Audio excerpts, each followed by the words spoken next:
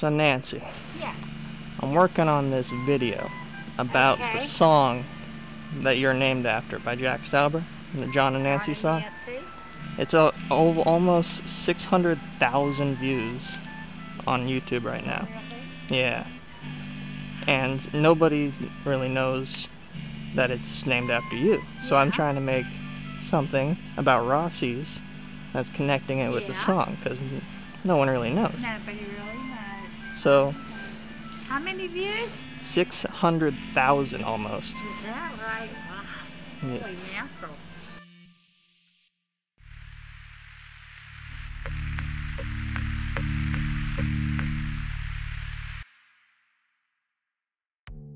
Jack Stauber is an artist that thrives in obscurity.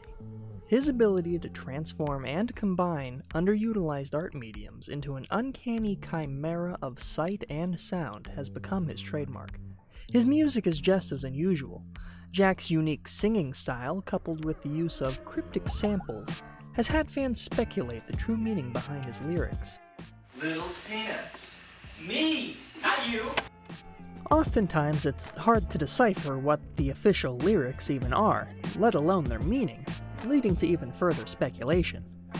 This uncertainty is an aspect that I'm sure Jack is well aware of, and adds to that mysterious aesthetic that he's nurtured so closely. Despite this, sometimes Jack will pull back the curtain and reveal some interesting details about his creative process. One such example is an exclusive interview in issue 2 of Friday magazine, released a few months after his album HiLo. Friday asks, "You use real audio clips on some of your tracks like Pizza Boy and John and Nancy. Where do you find those audio tracks? Are they from your own life?" Jack responds, "Some I record myself. Nancy is announcing her Buck a Bag sale at the beginning of that track. I owe so much to those two. I'm not sure if they know their impact yet."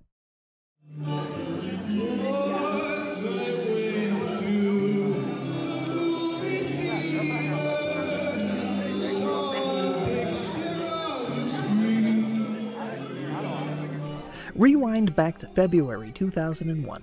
Lowe's Cineplex goes bankrupt, and dozens of movie theaters are left abandoned or demolished. One such theater in North Versailles, Pennsylvania, opened their doors in November of 1999, and then promptly shut their doors just over a year later. The poor location, doubled with the far more successful Dente megaplex just a few miles away, spelled defeat for this unfortunate theater. But from the ashes rose something peculiar.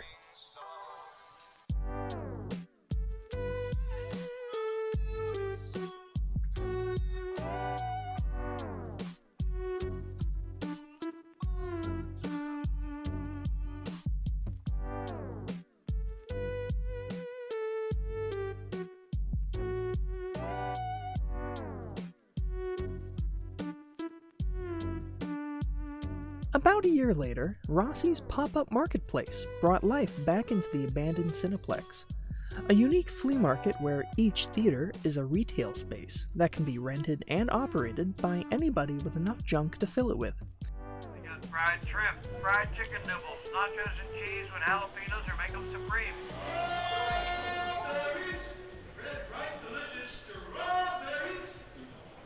Ah yes, there are also a variety of food vendors as well.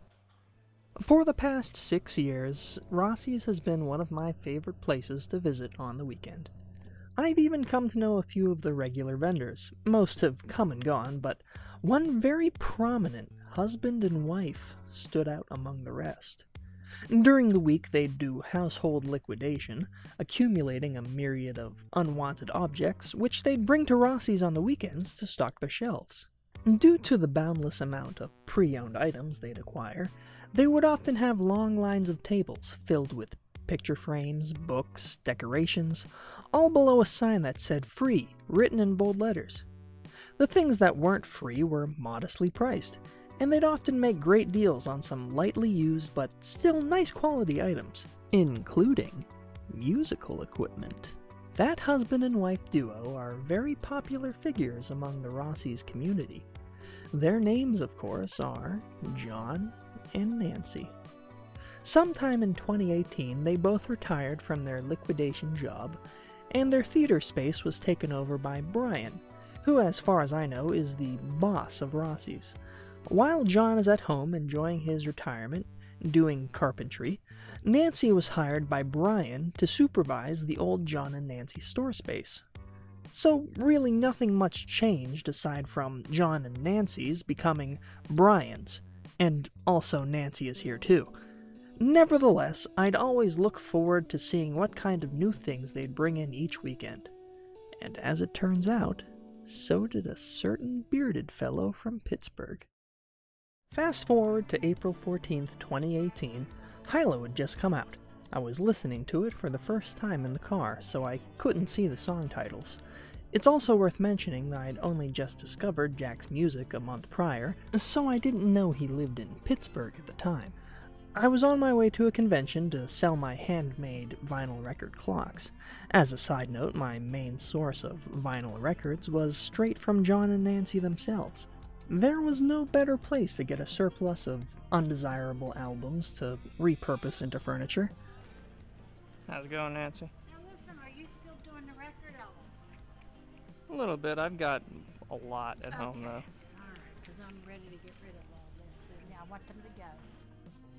If it weren't for Nancy, my traveling artist career wouldn't be nearly as lucrative. This all might seem irrelevant now, but it makes sense later on, so stay with me, please. Anyways, I was riding along, enjoying the music, when suddenly, I heard it.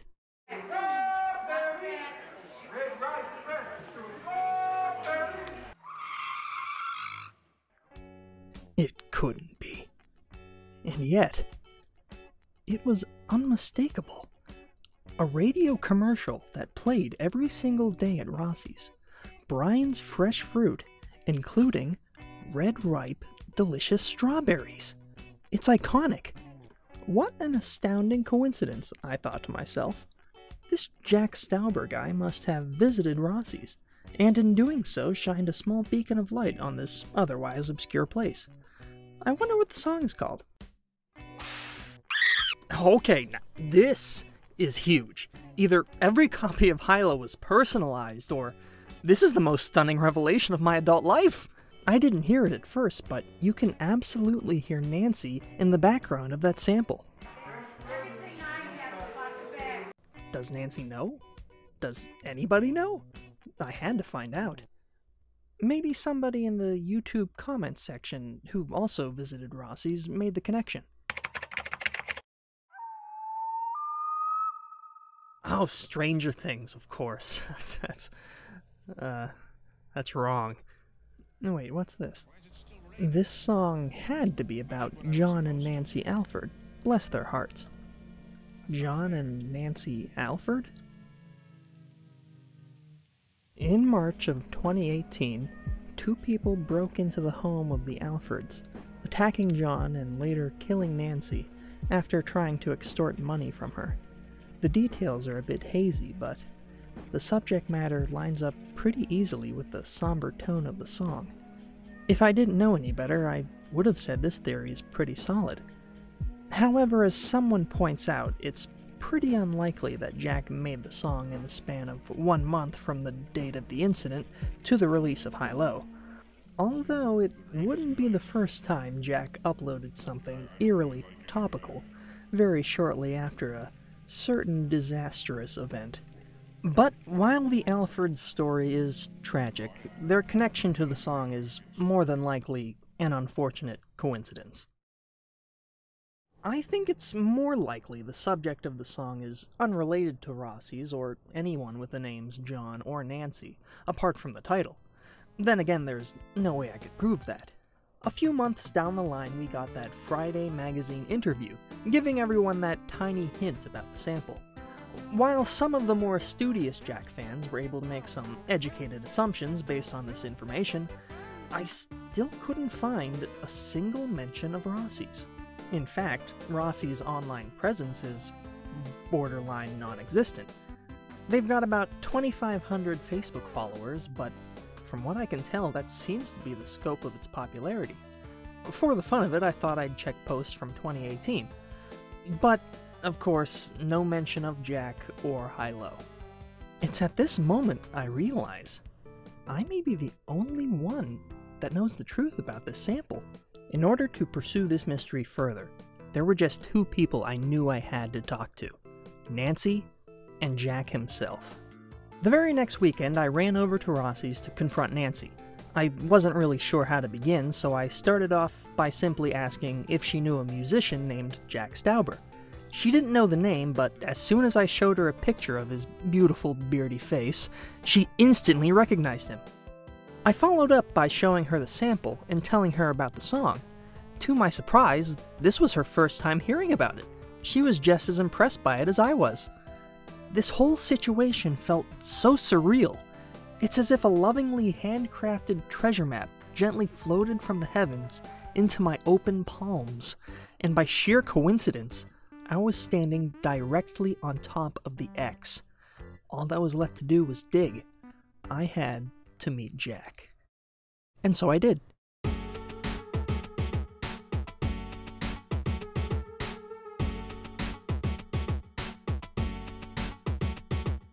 May 19th, 2018. Red Fishbowl, a Pittsburgh-based art collective, was having their annual Lawrenceville Art Crawl. It's this really big art fair that stretches across one of the biggest neighborhoods in Pittsburgh.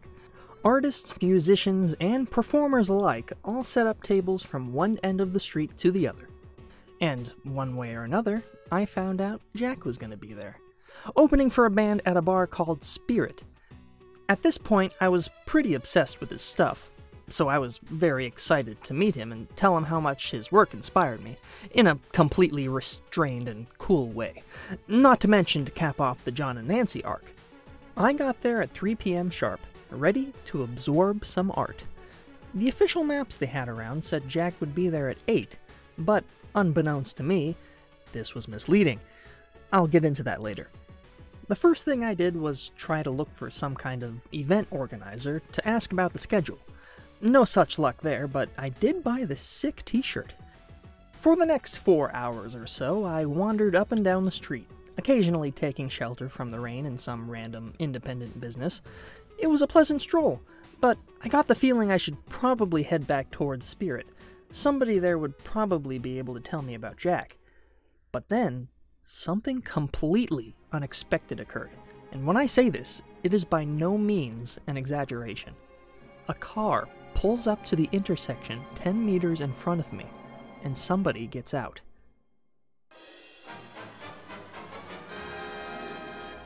Just like that, I found myself standing behind Jack, who was walking towards Spirit, same as me. I was stunned. I had no clue how to proceed, so I just sort of stayed a safe distance behind and pretended to look at art. He was carrying a bunch of bags, so bothering him really didn't feel appropriate.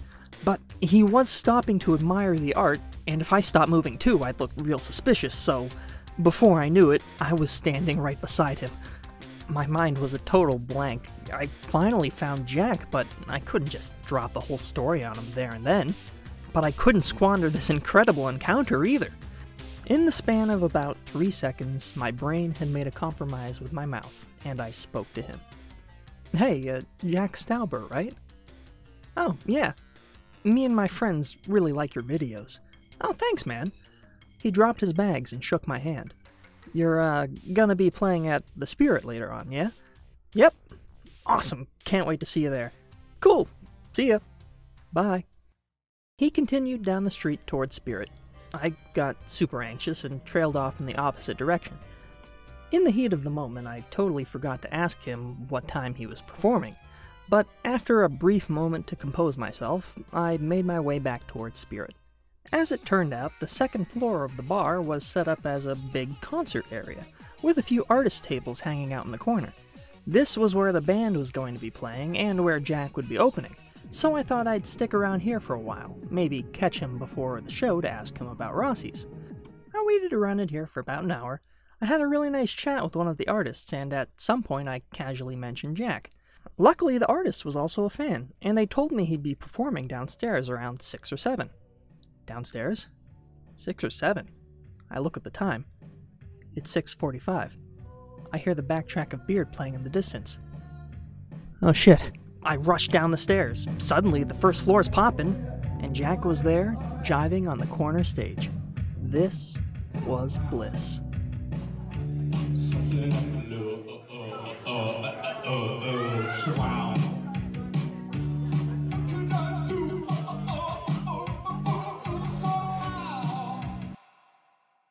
After an incredible 45-minute performance, he packed his stuff and set up a bunch of pop food and HiLo CDs on a table in the back. After the crowd died down, I made my move and shimmied into the corner with him. I complimented his performance and I bought a copy of Pop Food and HiLo, both of which he generously signed for me. I told him how much I loved his recent Inchman Extended, and if for the heck of it, I asked him as impartially as I could what the lyrics to the chorus were. To paraphrase, his response was basically, I'll never tell. While we were talking, another band got up on the corner stage and began playing very loudly. It became pretty hard to hear each other speak, but now was the moment I had been building up in my head for a whole month. I was not about to back down now. I flipped over the HiLo CD, pointed to the song, and I shouted, "I've been to Rossi's! I know John and Nancy!" Jack's face lit up, and he smiled warmly at me. He came up close and spoke firmly into my ear. He told me that all the bags he was using to carry his equipment were from John and Nancy. They had given him so many amazing deals to help him out in his own artistic endeavors. Without them, he said, he wouldn't be able to do these live shows as much as he was. In this short conversation, Jack had presented himself so humbly, so purely. Between the two of us, this little hole-in-the-wall flea market had provided us both with so much happiness, and in no small part to that generous and friendly couple with their theater full of junk.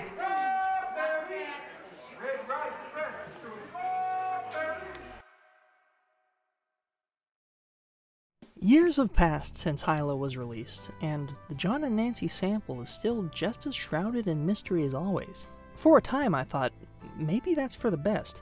After all, it's that mystery that adds so much appeal to Jack's work. To reveal the answer to that mystery felt like a betrayal. But, judging by the current state of affairs, the future feels very uncertain, and I thought this may have been my last chance to tell the world about this special place. And I have Jack to thank for making it a little more special to me. So, thanks, Jack, for everything. I hope you enjoyed the video. I've had all this on my mind for a very long time now, and I'm happy to finally share it with you all. And there's a lot of loud cars outside. I'm not... Yeah. There it goes. Okay. Special thanks to my friend KuroKami for editing this video. I wouldn't have been able to finish it without their help. I've filmed a lot more footage of Rossi's and other flea markets that I'd like to make into a series of thrifting videos for the channel. If that sounds compelling to you, please consider liking, commenting, and possibly subscribing. If you enjoyed me talking about Jack, I have some other stories and opinions that I'd love to share with you all as well. There goes another car. Oh, if you like my funny little illustrations, I'm also making a webcomic that you can read right now on Tapastic and Webtoon. I'd really appreciate it if you gave it a peek. Bye now.